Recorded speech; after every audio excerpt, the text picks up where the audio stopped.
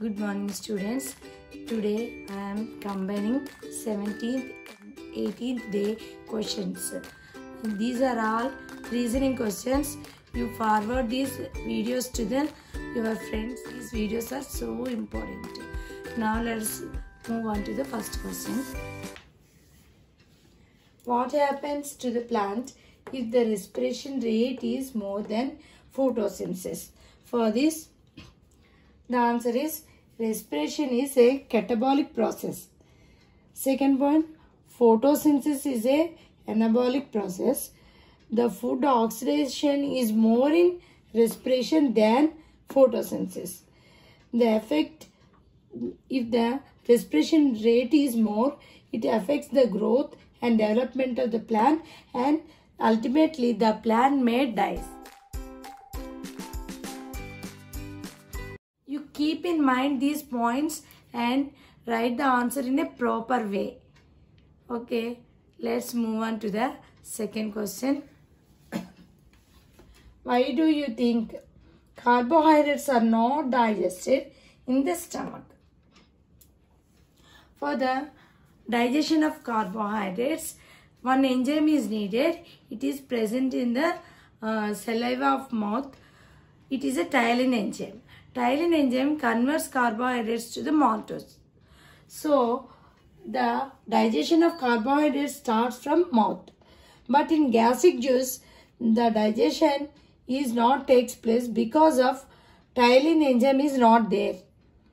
So, it is not digested in the stomach.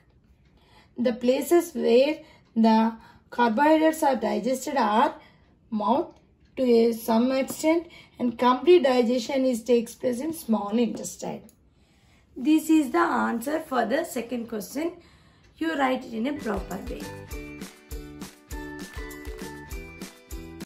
Next, third question.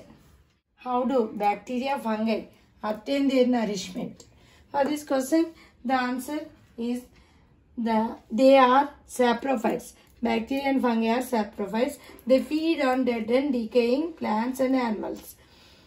They break down the complex organic molecules to simpler molecules. These are absorbed by fungi and bacteria. This is the answer to the third question. Let us move on to the fourth question. If we keep on increasing CO2 concentration in the air, what will be the rate of photosynthesis? This answer is rate photosynthesis increases if the CO2 concentration increase in atmosphere. At a certain stage, the CO2 concentration rate and the photosynthesis rate is constant. A rise in CO2 levels no effect on the photosynthesis rate. This is the answer for question 4. Students, speak to your friends. Next video is of diagrammatic questions. Thank you. Bye.